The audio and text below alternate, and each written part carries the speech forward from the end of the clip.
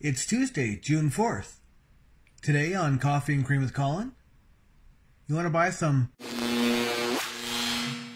Another thing that really stood out to me as we traveled around Ethiopia, everyone is an entrepreneur.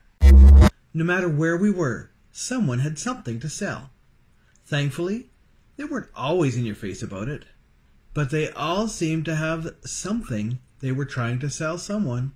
Driving through some of the smaller towns and villages, there were children who would race up to vehicles as they slowed down or stopped and try to sell them sticks that were apparently used as toothbrushes, or sugarcane sticks to chew on, or some sort of seeds that you could snack on. Along the roadways there were bundles of firewood stacked that people would gather and then sell to others. There were beautiful baskets that I saw lots of women making in all shapes and sizes for sale in front of houses along the road, or in some more touristy spots they would approach you to sell their wares. It seemed that whatever resources people can find at their disposal, they are trying to use them to earn some money. I even saw a young boy sitting in the hot sun breaking rocks by hand. Lots of things I saw for sale. I wasn't sure what they were for, but judging by the effort and diligence that was put into these tasks, they certainly weren't just killing time. A quick Google search and I discovered that 20% of Ethiopians are unemployed.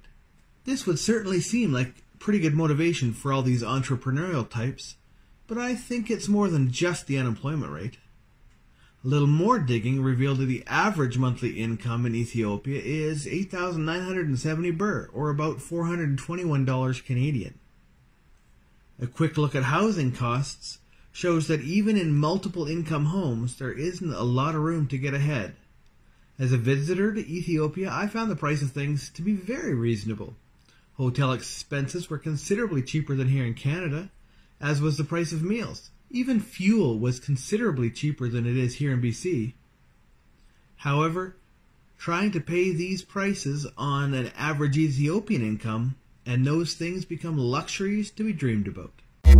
I don't know if there's a simple reason for this entrepreneurial spirit that I witnessed in the Ethiopian people, but if I were to give a simple answer, I suspect it would be something to do with basic survival.